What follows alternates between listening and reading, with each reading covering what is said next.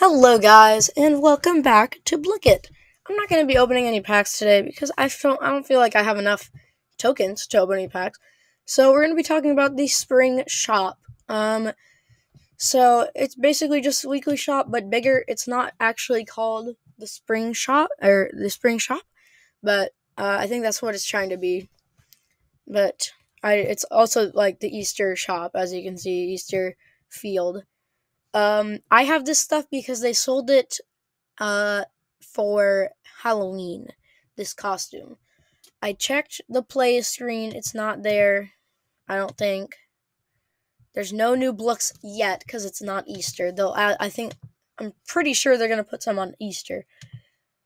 Um, so I'm gonna save up. I'm gonna get at least 1,500 tokens for that because that's what they've done in the past.